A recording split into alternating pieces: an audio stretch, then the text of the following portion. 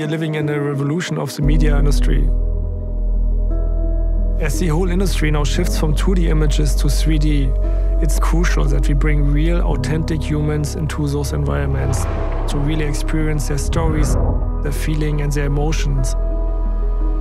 Volumetric capture is the only way right now to do that. It's a complete breakthrough in technology and the future of storytelling.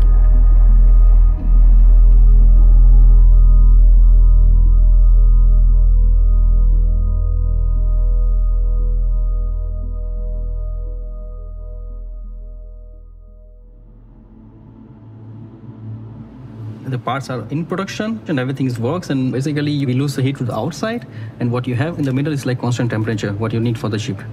So it's a complete passive cooling system? It's passive cooling without any noise, and it will be quieter. We work a lot with the movie industry where quality is a very, very high standard.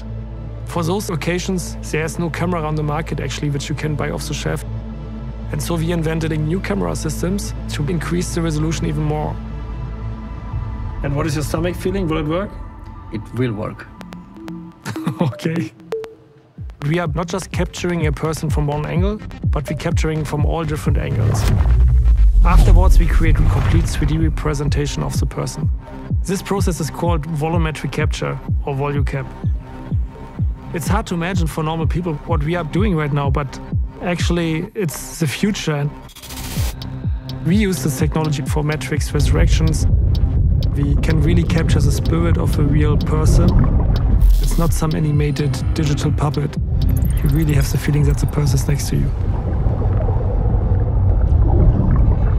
That's why we're always targeting the highest possible quality. The capture system right now is at 650 megapixels per frame, which is equal to 70 times 4K resolution.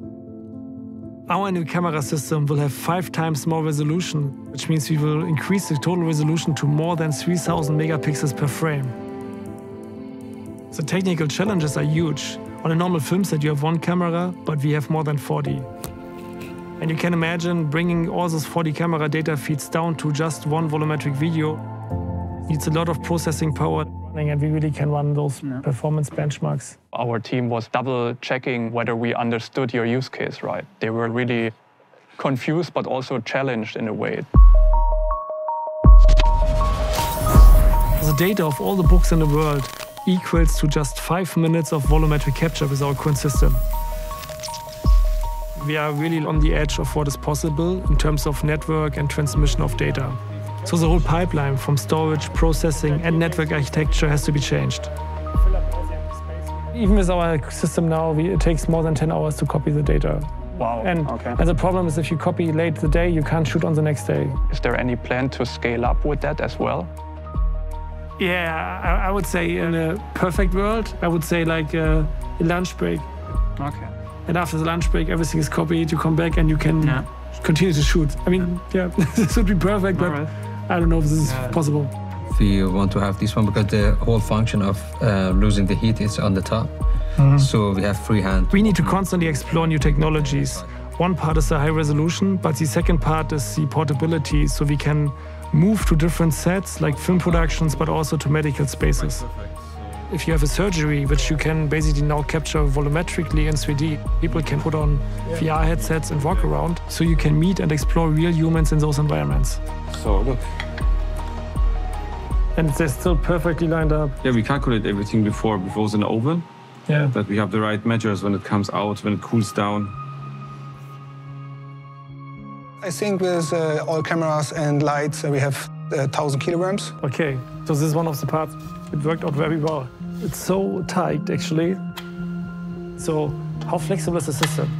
It's modular. We can make it for elephant, human, we can scale it. And it's 1,000 times lighter than our current system, right? Yes. Crazy. Sure.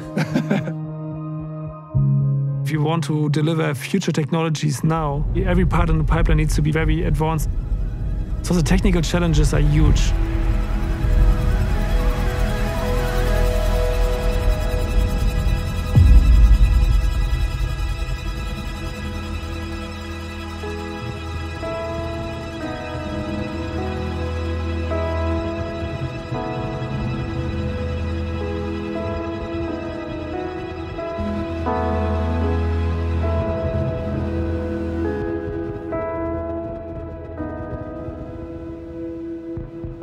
So do you want to see the figure? Yeah, but what are the figures now? Yeah.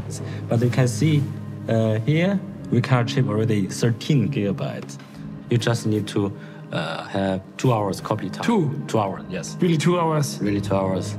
So we can copy over lunch break and then continue shooting? Yes.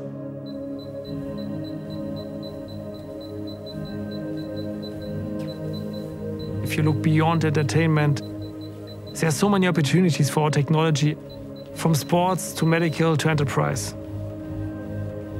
For example, with windfall, the big benefit is that we get much more data than you usually get from a wind tunnel, and it's cheaper.